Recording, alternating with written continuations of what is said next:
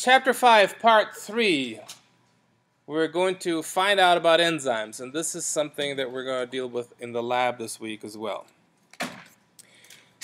One way to think of enzymes is tools. When you're dealing with a lot of energy in our bodies, then it stands to reason that we need some tools to help us get the energy to the right place, perhaps to extract the energy, and so that we can be efficient about how we use it. It's fine to say, well, we need to produce a large amount of energy, but if it all comes into one place, what are we going to do with it there? We need the energy to be distributed, and we need it to be made available in the places where we actually need it. Now, the many chemical reactions that go on in your body are collectively known as metabolism. And metabolism is something that runs very efficiently only because we have a large number of proteins called enzymes to help along with it. In fact, some of these reactions in your body may not run at all unless enzymes are present. So enzymes are the tools that help us run our body efficiently and allow us to control the chemistry in our body to begin with. If you want a reaction to take place, in some cases, an enzyme needs to be there. So the enzyme may act as an on and off switch. If you want something to happen, turn it on, produce the enzyme. If you don't want something to happen, turn it off. Don't produce the enzyme. And our body can do these kind of things. We have these kind of switches. I think it's probably clear to all of you that if you are going to sit in a lecture, you need a different set of metabolic reactions and a different amount of energy than if you're going to go and race around the track outside. So clearly our body needs to be capable of producing more and doing more, but it doesn't have to do that all the time. You would be losing a huge amount of energy if right now, sitting in your chair, you were going to expend the same amount of energy used for racing around the track outside. So you don't want that. Your body needs to be able to adjust, and enzymes help with this. Enzymes are a key tool in helping us deal with something called activation energy. As I said, not every reaction that's possible in your body needs to happen all the time.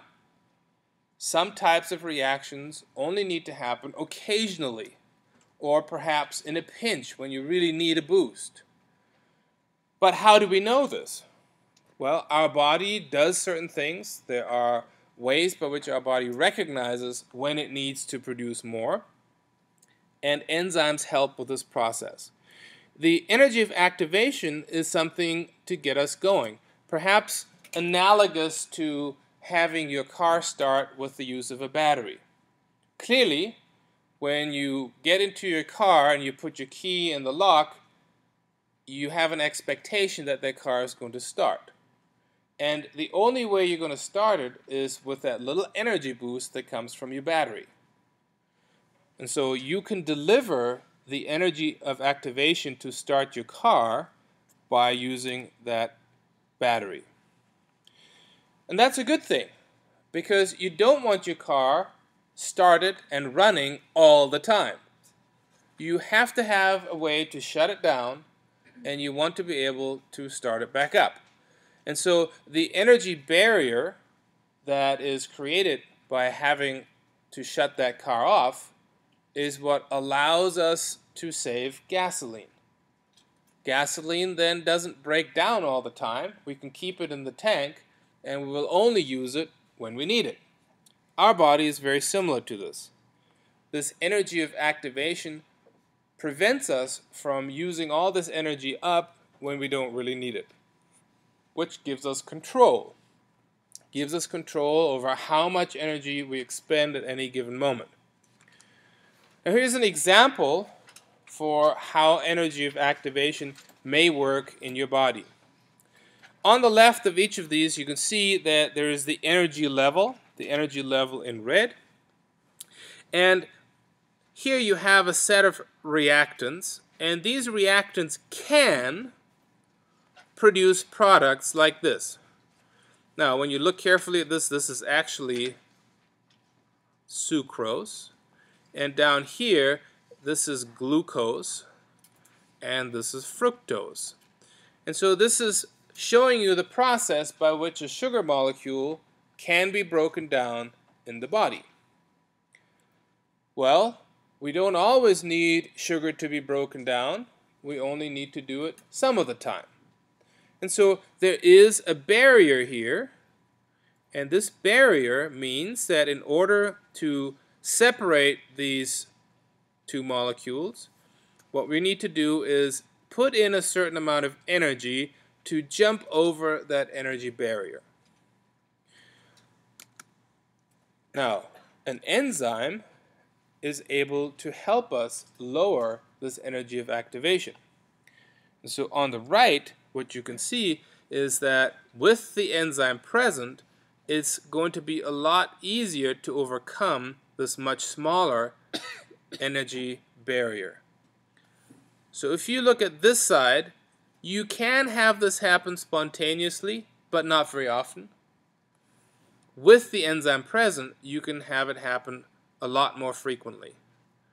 And so the reaction can proceed with greater efficiency when the enzyme is present, and when you take the enzyme away, the reaction will slow down to a sort of a minimum. Now, if you suddenly need a lot of energy, that's what happens. Your body is going to make that enzyme available, and it's going to lower the energy of activation, and the sugar is going to be broken down, and it'll feed into cellular respiration and give you more energy. What it means is that each one of us could now decide to jump up and run a race to the best of our abilities, and that energy would become available very quickly. Whereas while you're sitting there, this energy of activation is high, it's in place, and therefore you're not using up all that energy. But you could immediately kickstart it, if that's what you wanted. Now, enzymes are pretty cool. And like I said before, they are tools. They are very selective in what they do, and they operate like a lock and a key. In order for this enzyme to do something, it needs to have a proper key. And this kind of relationship, just like with the lock and key, is called induced fit. Each enzyme, it turns out, functions only with one specific molecular reaction. And that's a good thing, because that way, one kind of enzyme isn't going to get into the way of another kind of enzyme. It also makes sense intuitively. If you have a lock, and it's your car, well then my key shouldn't fit in that lock. So intuitively, it makes sense to have the one lock and the one key. And so, of course, what this means is a specific enzyme needs to be present for a specific chemical reaction to occur in a cell. And when that enzyme is not there, no other enzyme is going to replace its function. When you look at an enzyme reaction, you're going to need an enzyme, that would be the lock, and the substrate, that would be the key. So the substrate and the enzyme, they are going to work together to achieve whatever it is that needs to be done. Now you'll find that in order to recognize which is an enzyme and which is a substrate, sometimes it's just easy to look for the ending, ASE. And so in this case, dehydrogenase is an enzyme that pulls hydrogens off of something. Often they tell you what they do. Enzymes can also be used multiple times. Just like you have a wrench that you can use for a specific size bolt, you can use that same wrench multiple times. It's not like you have to throw it away every time you use it. So they are catalysts. And it turns out when you look at our body's chemistry, catalysts are a very efficient way to conduct a lot of the body's business. Because that way we have a lot of parts available that we don't need to reproduce all the time. So here is how an enzyme's activity may work. The first part is this enzyme here is called sucrase.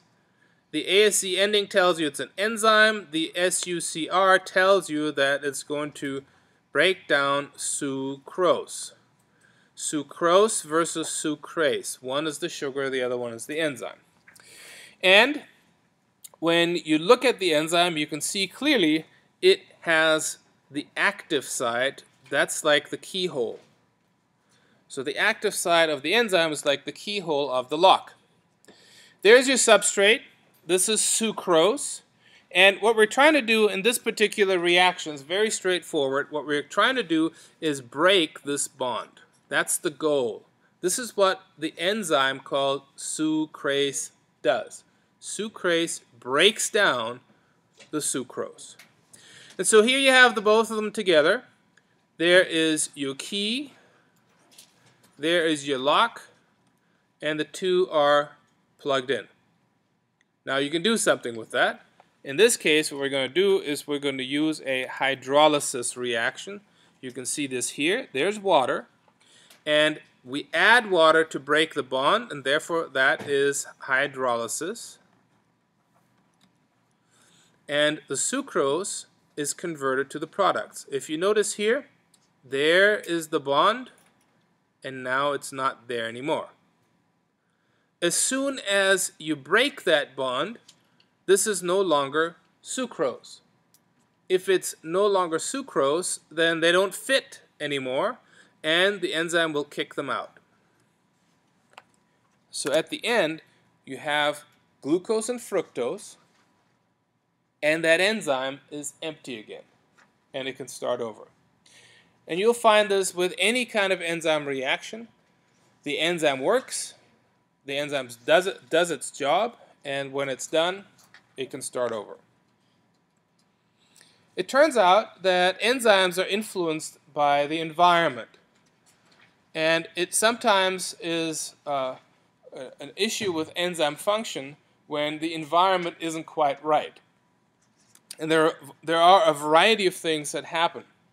As we'll see in the lab this week, temperature could be an issue because when you have a three-dimensional structure, let's think of a protein structure, and it may have certain kinds of features.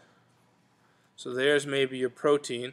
And now what happens is you heat that up. Well, heating it up may force this part of the protein out.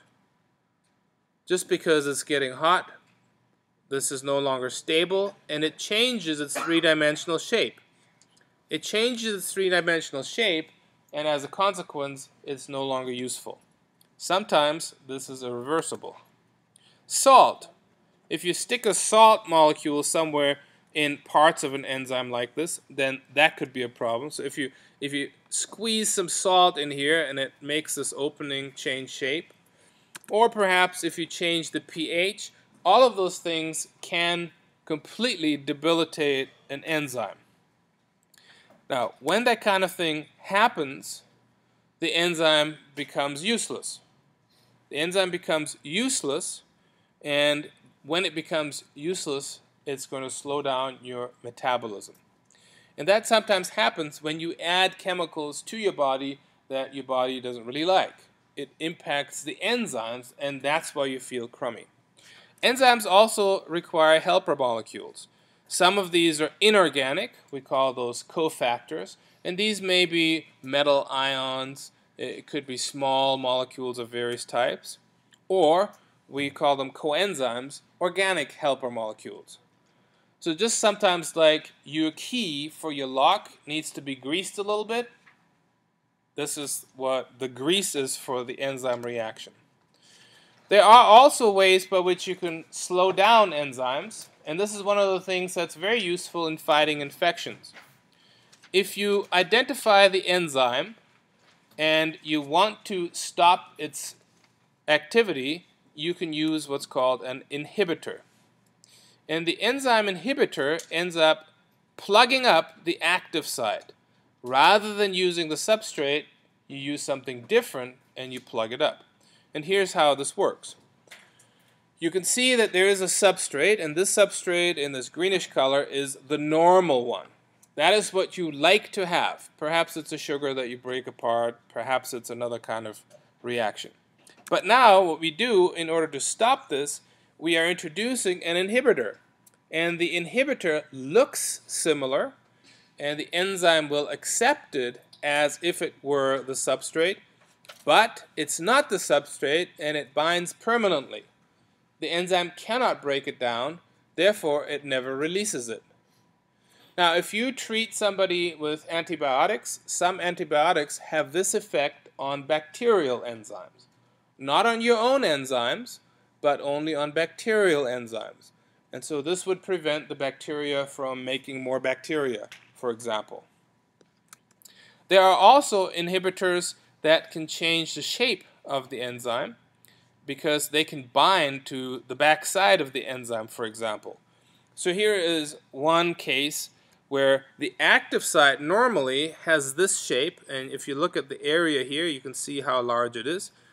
But here, with the inhibitor moving into the backside of the enzyme, that changes the active site ever so slightly, and so now this area is much smaller, and it can no longer fit the substrate.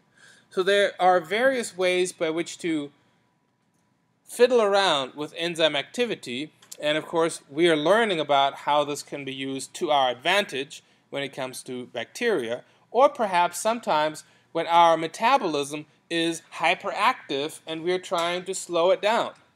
When there are issues with your body's function, maybe it's genetic, maybe something else, and it produces too much of something, well then sometimes all you need to do is provide something that inhibits an enzyme and you get the problem solved. And that's the end of part 3.